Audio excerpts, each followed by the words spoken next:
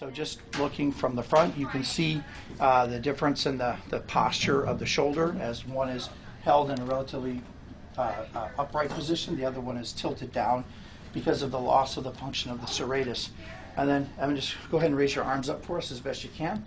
So as soon as he goes to raise up that left arm, you see the scapula point out at the very top. Then you can come back down, and then we'll do that one more time.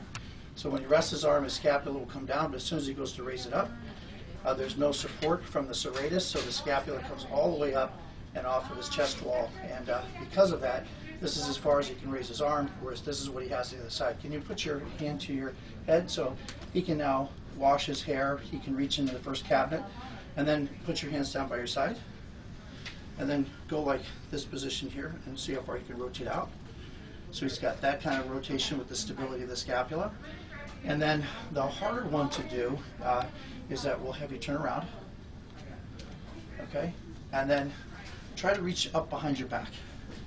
So he has more motion here because the scapula gets out of the way. This one's fused, so there's only so much of the glenohumeral joint can tolerate. So for men, it's not a problem because it's the back pocket.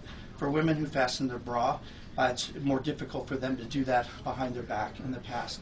And you can go ahead and relax your arms. And so you can see the incision on the medial border of the scapula here, and we'll do our best to match that up exactly here. He's had a erector spinae block, which will get the dorsal nerves that go into the skin in this region here, will help to minimize his discomfort.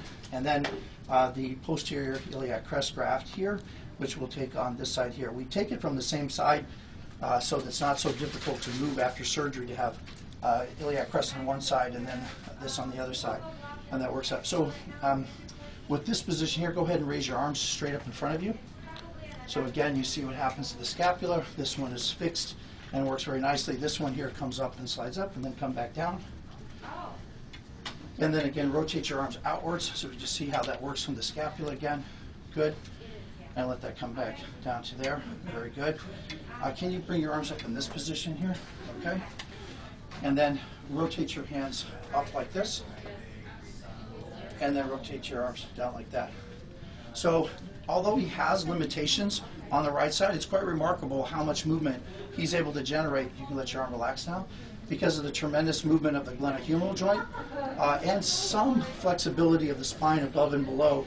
We do fuse this. The spine of the scapula goes to the fourth rib, so we involve ribs 3, 4, 5, and 6 to get this to fuse across his chest wall and stabilize his shoulder and substitute for the serratus.